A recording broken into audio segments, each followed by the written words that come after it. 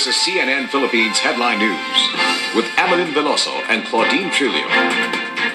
It's Monday, March 16th. We hope you're having a great morning. We have stories and conversations for you in the next 2 hours. Let us keep you company until 9 a.m. We get started with this morning's headlines.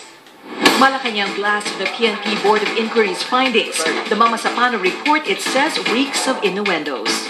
A lawmaker wants an investigation into the real citizenship of Alhaj Murad Ibrahim and Mohager Iqbal. There are claims the MILF's top men are Malaysians. Waiting game at the Makati City Hall, the Ombudsman's suspension order against Mayor Junjun Binay is still unserved. And women win. The Ateneo Lady Eagles are UAAP volleyball champs. Pia Wurtzbach is the new Miss Philippines Universe.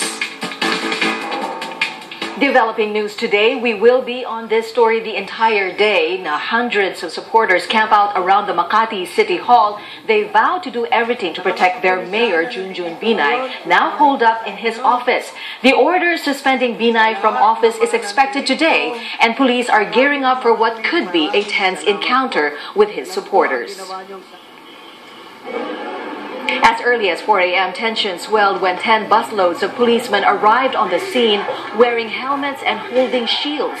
Binay supporters immediately tried to block the officers as they began taking their positions by the City Hall entrance. Some even threw plastic chairs at